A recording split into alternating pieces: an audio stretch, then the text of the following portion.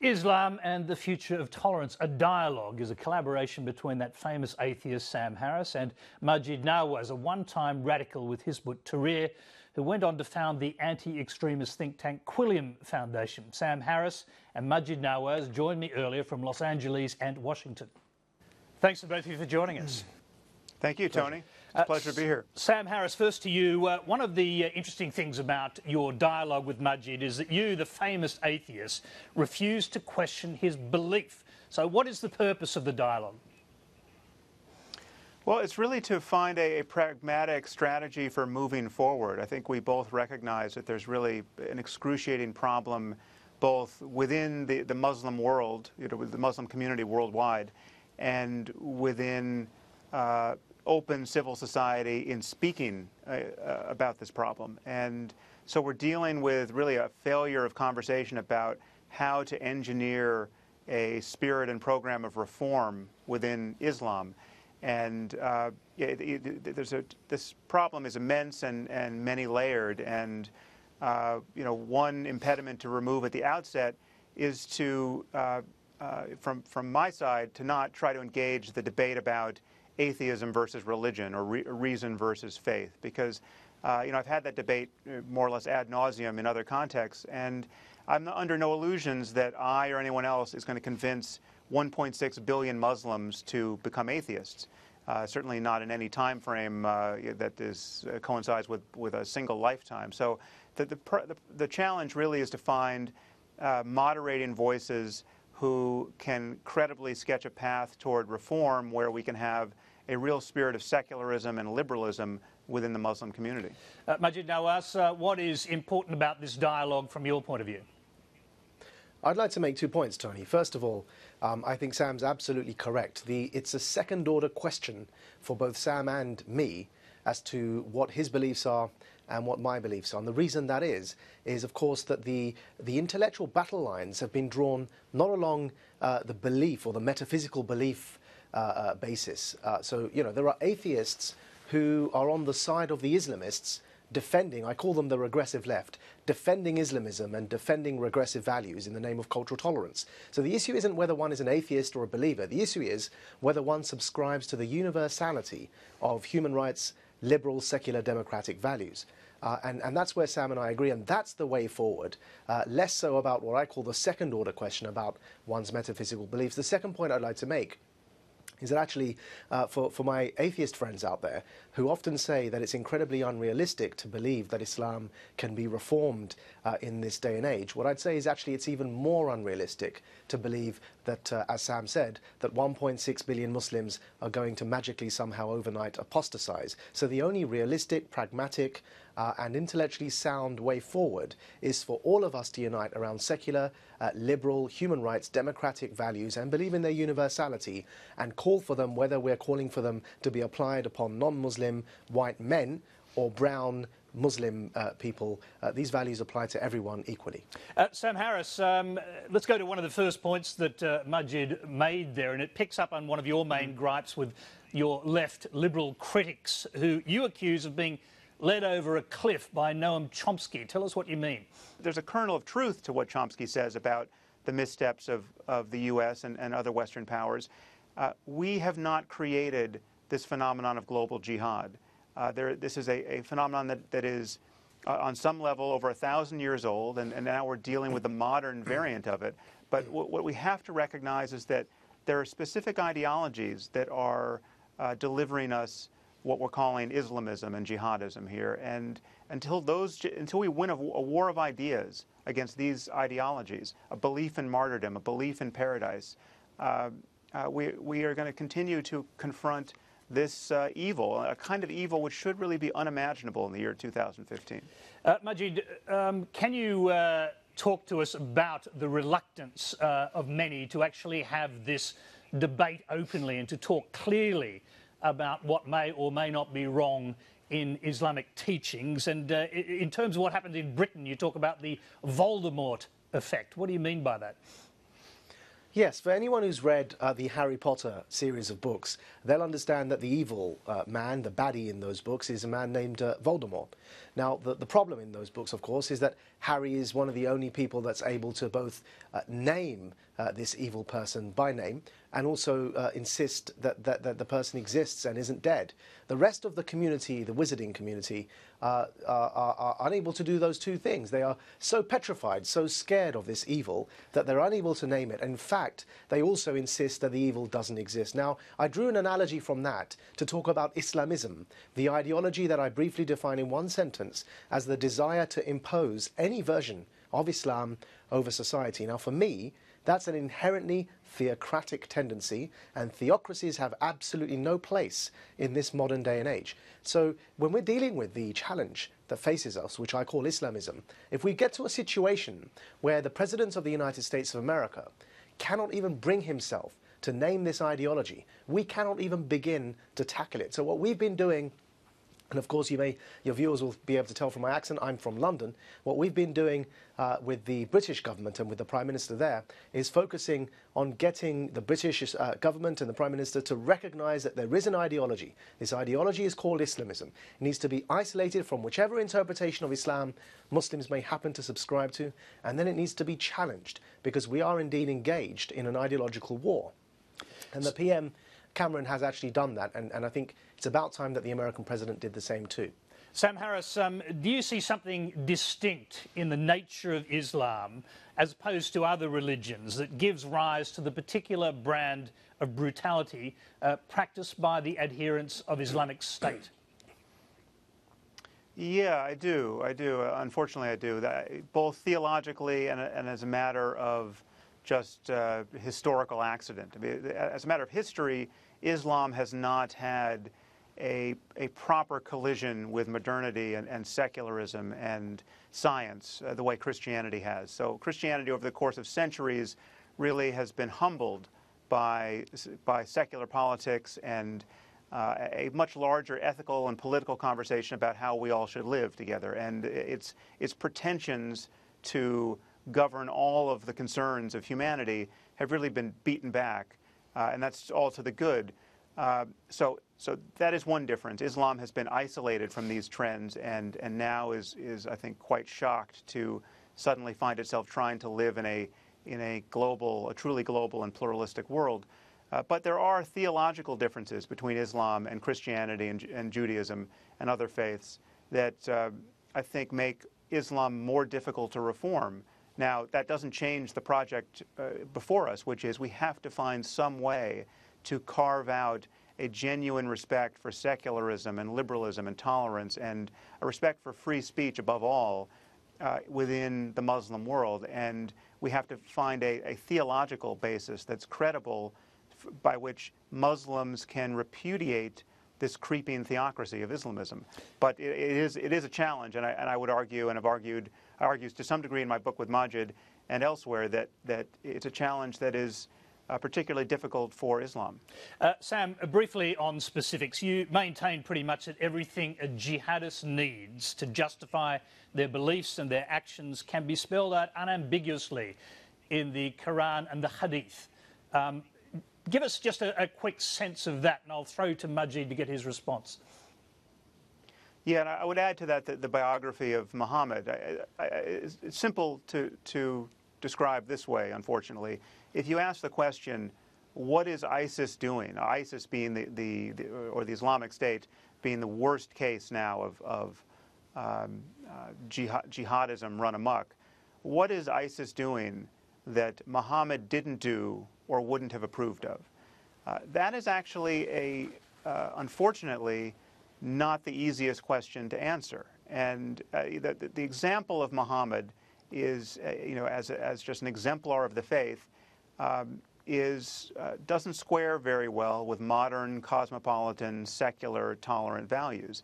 He was not a hippie who got crucified.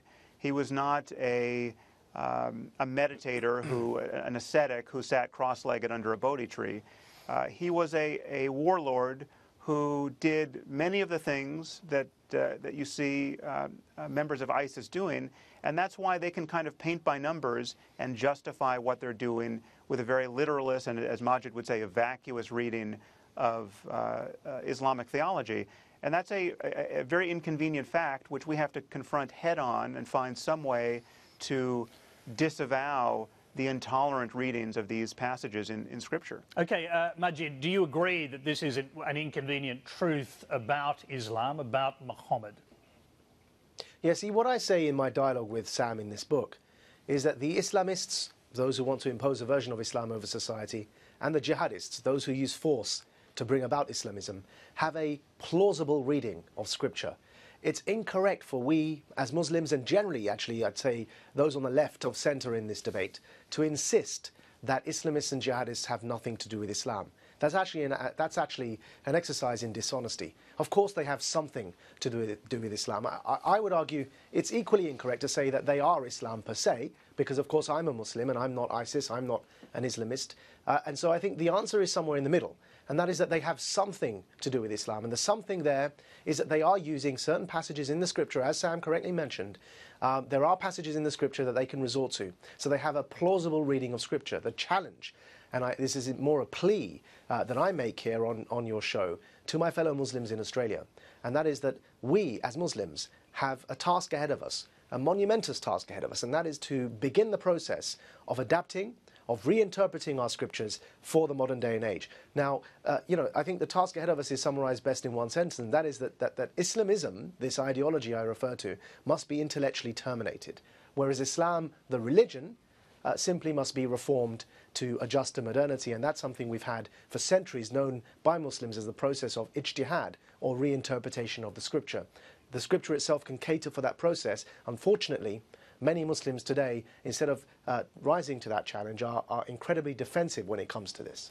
Sam Harris, of course, this still leaves us with confronting the world, in fact, with confronting the virulence of jihadism that's already taken root.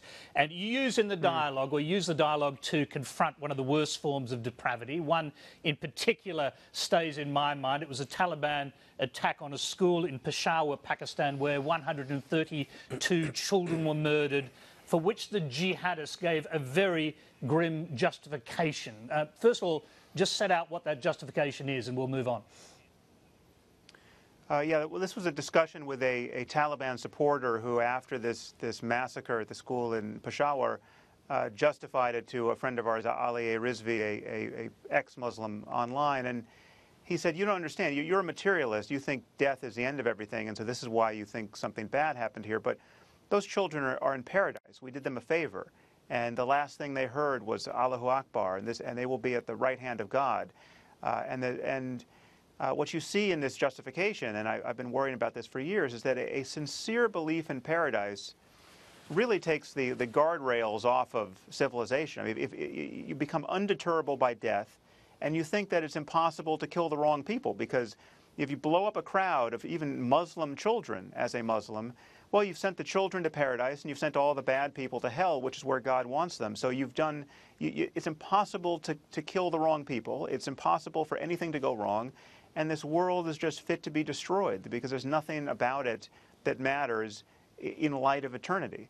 Now, there are obviously other religions that have a problematic conception of paradise, in particular Christianity, but within Islam, it's married to a notion of martyrdom and a notion of jihad in defense of the faith that I think really is almost the perfect recipe for the kind of death cult behavior we're seeing in the Muslim world. Majid, can I get you to respond to that? And can you do it from the point of view of, I'll pose this question, how should the world confront evil of that magnitude? Because even if you are able to reform the intelligent, sensitive side of people's minds, you're still going to have to confront ISIS.